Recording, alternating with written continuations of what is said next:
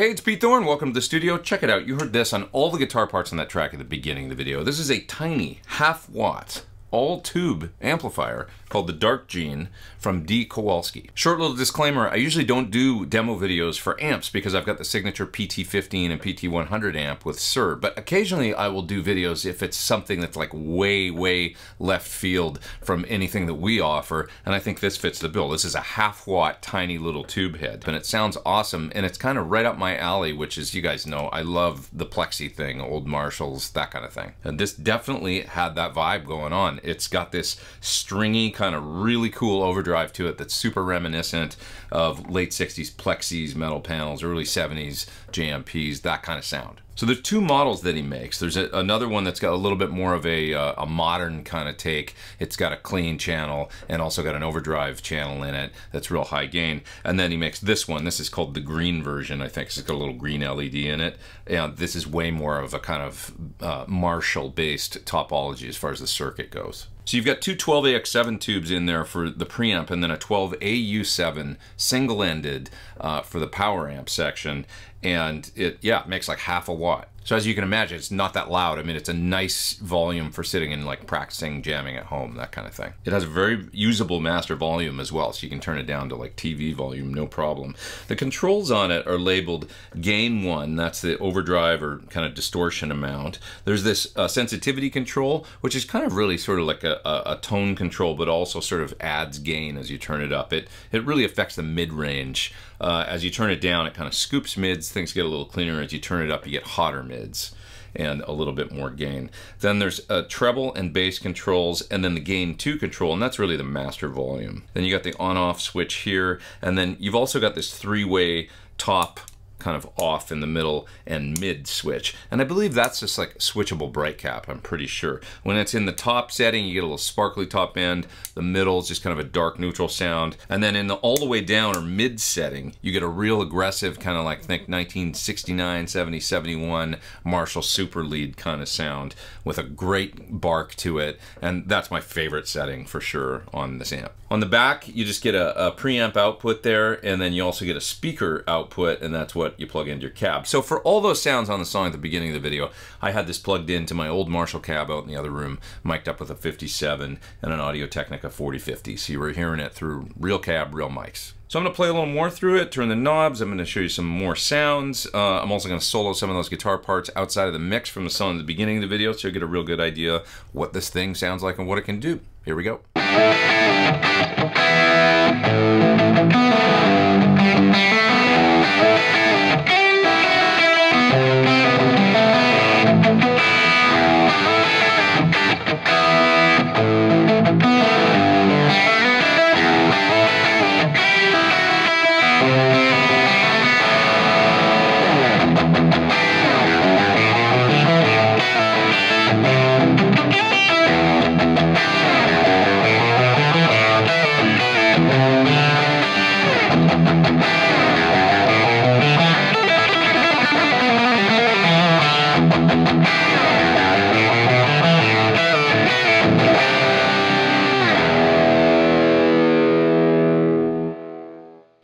Okay, so I just cut the first guitar part in the song at the beginning of the video, and I'm running into my pedal board, but I'm not using any of the pedals right now. I'm just using it for the tuner, really. Coming out of it into the Dark Gene amp, and then I'm running straight out of the speaker cable into a cabinet in the other room that's mic'd up with a 57 and an Audio-Technica, 4050. And they're about even in the mix. So it just sounds awesome. Here's the tone.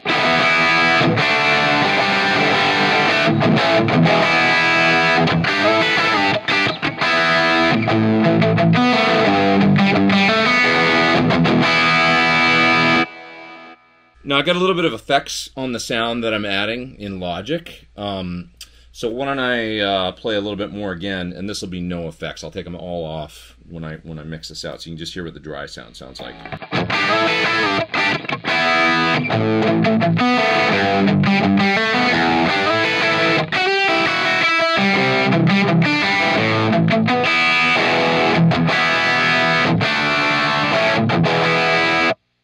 So that's the tone. Man, it sounds good. I mean, it's just got that great kind of like stringy, like a nice modded JCM 800 or something. It sounds really good. With the controls, I've got this switch right here set in the brightest setting. This is, I believe, a switchable bright cap. I think that's what's going on. And it sounds like an aggressive early 70s Marshall, or late 60s 4700 PF sort of bright cap sound. So if I take it off, you'll hear right away that it's less aggressive and that things chill out a little bit.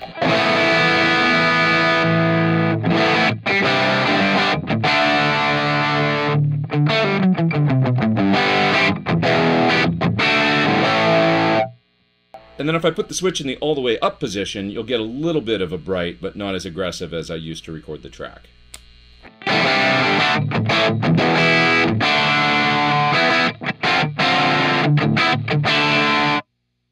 I find all those sounds really usable, but just for the song, I wanted the most aggressive with a little more gain and cut and bite.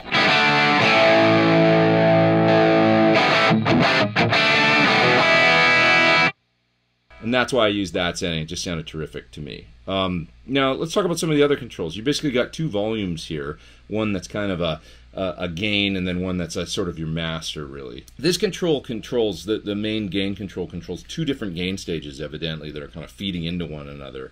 And so it's pretty powerful. Like, you get a wide sweep of gain across a small range of pot. I'll show you what I mean.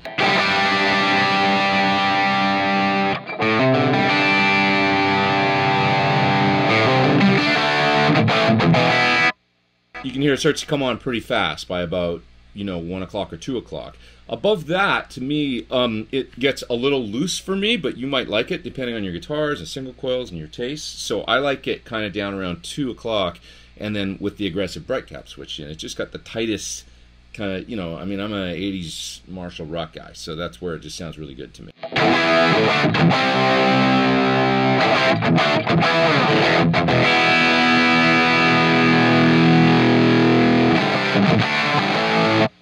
You can hear when I turn it all the way up, it gets a little fuzzy. And so I like it, down around 1, 2 o'clock. And then if I want more, I can hit it with a pedal. Let me show you what that sounds like.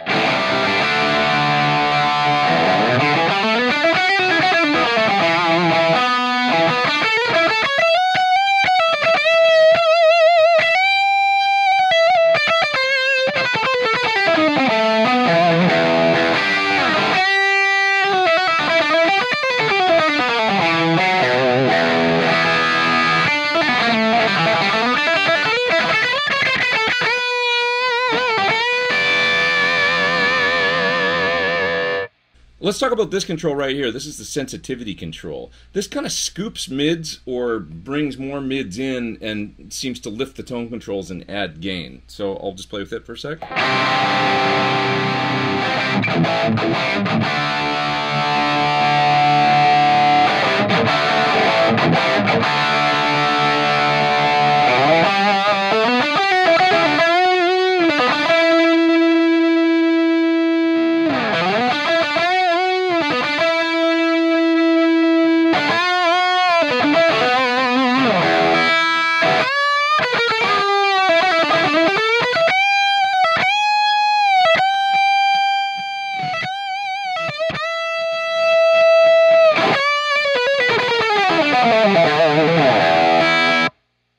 So you might ask yourself, is there any clean to be had? There is. You just have to run the gain 2 or master volume up quite high and then run the gain 1 control quite low.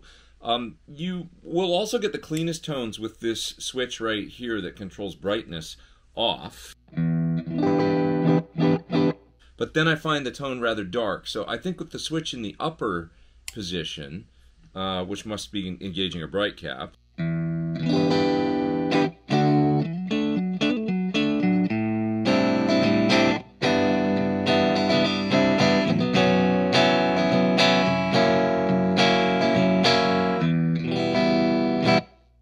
in that position, you'll get a really nice, sparkly, cool, clean tone that then you can augment with some pedals. So let me turn on like a compressor here and maybe a delay.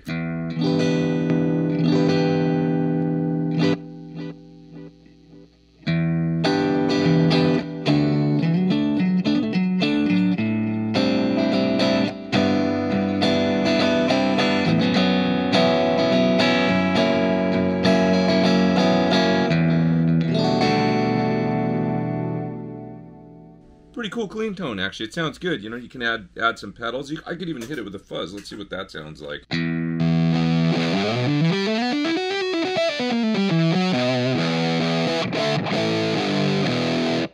So that's cool too. That's like a muff style fuzz in front of it. So you can definitely get some cleaner tones.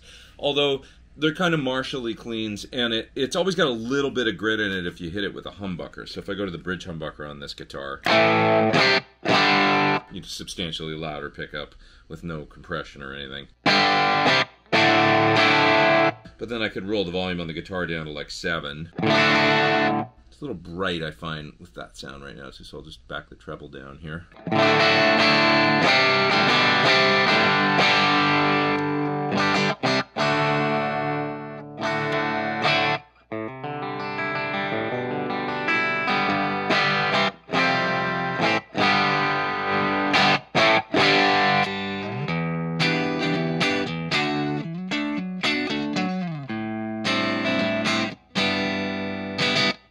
And now let's experiment with just getting a good basic crunch tone. So I've got this sensitivity control here dialed down a little bit, so it's scooping mids a bit. So the first thing I'll do is bring that up a bit and get a bit more mid-range in the sound.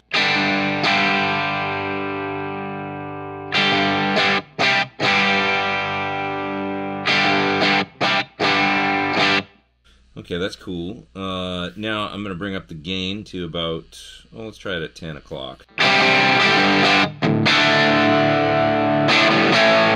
Starting to clip here, so I'm just going to back down my mic pre's a little bit. Had them turned up quite high.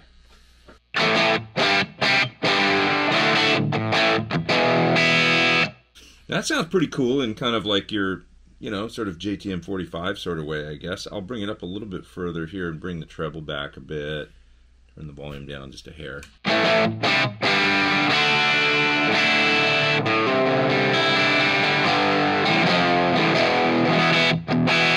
Okay, now check out what a big difference the bright cap makes. When I switch this switch here all the way to the down position, it's going to get now the teeth of like a super lead.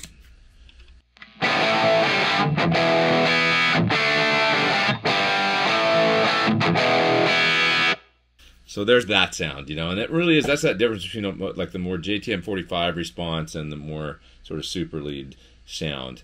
I'm, you know, using these terms loosely here, but you can hear what I'm talking about, I think. Here's the smaller bright. And the more aggressive one.